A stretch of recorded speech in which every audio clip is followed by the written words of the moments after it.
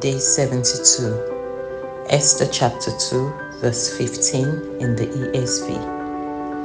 When the turn came for Esther, the daughter of Abihail, the uncle of Mordecai, who had taken her as his own daughter, to go into the king, she asked for nothing except what Hegai, the king's eunuch, who had charge of the women, advised.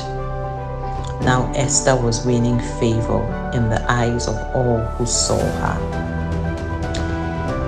Verse 9 of that same chapter tells us that Esther pleased Hegai, who was her custodian.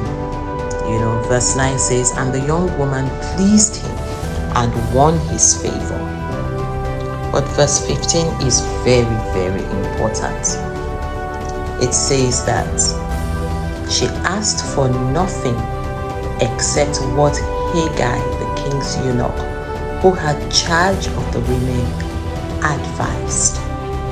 So it was one thing for her to have found favor with Hegai, who was her custodian. It's another thing for her to have listened to his advice and carried it out to the letter.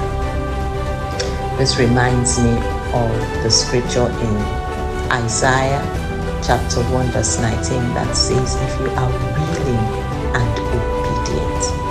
Esther was willing and also obedient, and she got the rewards of these two. Woman of God, are you willing and obedient? Are you willing and obedient? Let's begin to confess. I am a willing and obedient daughter of God. I am a willing and obedient daughter of God.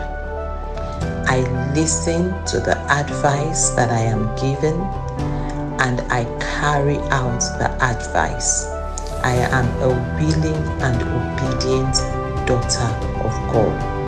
I am a willing and obedient daughter of God. I am not wiser than my advisors. No, I take the advice of my pastors, my teachers, my leaders.